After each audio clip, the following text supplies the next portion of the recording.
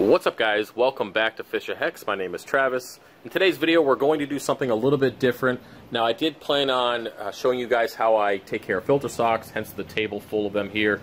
It's a little dark, but I was going to show you guys the whole process for those of you who are using filter socks and kind of give that video an update that's already on the channel. But unfortunately I woke up to a dead XR15, and we're going to go through the whole process of troubleshooting this. Now, it is a blinking red light, which usually indicates a hardware failure or something like that.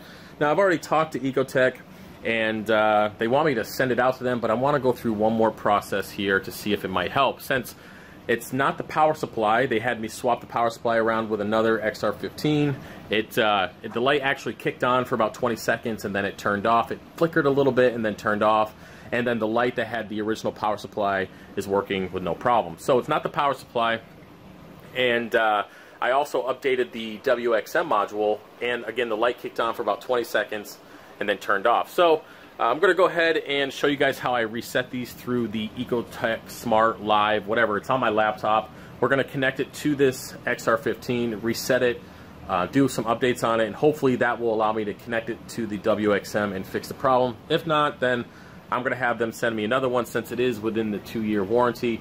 I believe that's what's on it, but it's been under 2 years, and they'll have to, send me another one. I'll send this one back out, and they'll tell me eventually what was wrong with it. But if you guys have been following me on Instagram, 3 weeks ago, I had to replace the far left XR15 for a different issue.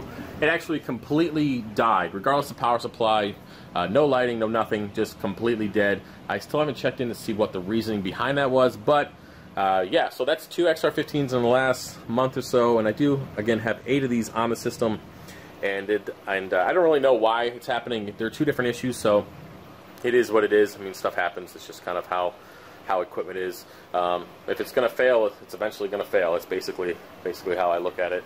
Now, the tank itself is a little pissed off. I'll talk about that in a later video this week. I'm having some issues because I let my nitrates and phosphates completely plummet. But we'll save that for another video. Today, we're going to focus on the XR15, and hopefully I can get the filter sock video out tomorrow. So let's go ahead and get the laptop hooked up. I'm going to put it on my little stool that I have here. You probably can't see. There we go. We're going to put it on the stool so that the USB cable will reach. We'll plug it in. We'll load everything up, and I'll see if it works. So we'll be right back. Okay, so I have the laptop up and running. It only took about 10 minutes for it to turn on. It's just a really old laptop that I use strictly for the XR15s. That's the whole purpose in life, is to take care of them. So it's on my stool here that I use to do maintenance. You guys can see the USB cable, it's going to be blue, is up into the light, plugged in there. I didn't bother taking it down just because I didn't think it was really worth it. If it works, it works. If it doesn't, then I'll go through the whole process of removing it. Now, I'm simply going to go in here, and we're going to reset, or at least attempt to. So at the bottom here, we have the taskbar. You should be able to see just the camera. This is definitely not the prettiest thing. So right here, we have the check mark next to the EcoSmart Live. I'm going to right click on it. See, it says a Radion is connected. So let's go ahead and click on USB, and we're going to go to factory reset. Now this will just take care of everything. If it works, it works. If it doesn't, sure you want to do reset? Yep. We'll see if it does.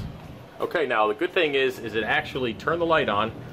It turned it off. It went full blast, and then it just turned off. So it's a good thing, and it's a bad thing. The good thing is that it did reset, but the fact that it turned off already is not. So what I'm going to do is try to do an update through this and see if that works.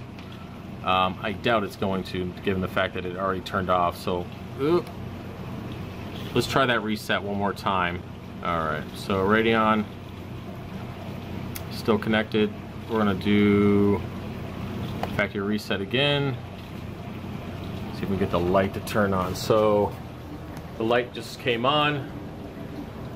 See how long it takes for it to turn off. So it should be at 100%, and it is, and then it just turned off. So definitely think it's a hardware problem now that it's turning off. Usually what it will do is it will turn on and stay at 100%, and then once I connect it to the WXM, and then it will allow me to do the programming. But I'm going to head over to the computer and try to connect it to the WXM just to see if maybe there's a glitch somewhere, just so I cover all my bases. But yeah, it looks like that this XR15 shot for whatever reason.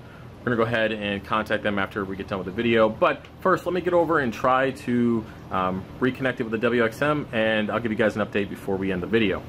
Alright guys, so a quick update before I let you go. I was able to successfully connect it to the WXM, basically because it was factory reset. I was able to find it in the apex, have it connected, and then bring the bar down to all the other ones. Now once I turned it on, the light did turn on for about 10 seconds. Once it got to 100%, it shut off. So it's still blinking red. It's not the power supply, so I think it's definitely a hardware issue. Now, it's definitely a different problem than what I had with the other XR15, completely different considering that one was totally dead, but it's still the fact that I have two of them kind of taking a crap in the last 30 days. It's a little disappointing. And just to answer the question now, no, I will not be getting rid of the XR15s or going to a different light. I really like them and how they grow. When they do work, they work really well, and having a little issue like this or having something like this happen, it is what it is. It's part of just having equipment, having the hobby. We already know it's an expensive hobby, and sometimes expensive equipment dies. It's just, it is what it is. So hopefully my skimmer doesn't die, that Quantum 300. So as long as that keeps rocking, I'm happy, and I don't have to buy another one of those. But for right now, I'm just going to go ahead and contact Ecotech. Since this is in warranty, they'll go ahead and send out another one. It'll be here within a couple days. I believe they are located within Pennsylvania, and I usually get it the following day.